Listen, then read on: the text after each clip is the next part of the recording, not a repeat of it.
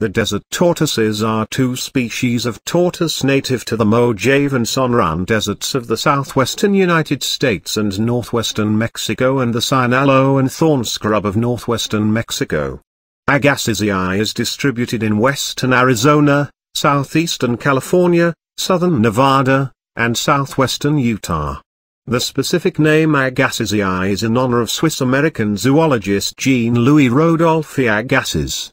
Recently, on the basis of DNA, geographic, and behavioral differences between desert tortoises east and west of the Colorado River, it was decided that two species of desert tortoises exist: Agassiz's desert tortoise, Gopherus agassizii, and Morafka's desert tortoise. Morafkai occurs east of the Colorado River in Arizona, as well as in the states of Sonora and Sinaloa, Mexico. This species may be a composite of two species.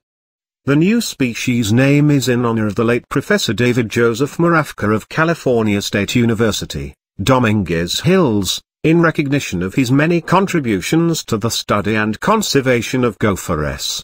The desert tortoises live about 50 to 80 years, they grow slowly and generally have low reproductive rates. They spend most of their time in burrows, rock shelters, and pallets to regulate body temperature and reduce water loss. They are most active after seasonal rains and are inactive during most of the year. This inactivity helps reduce water loss during hot periods,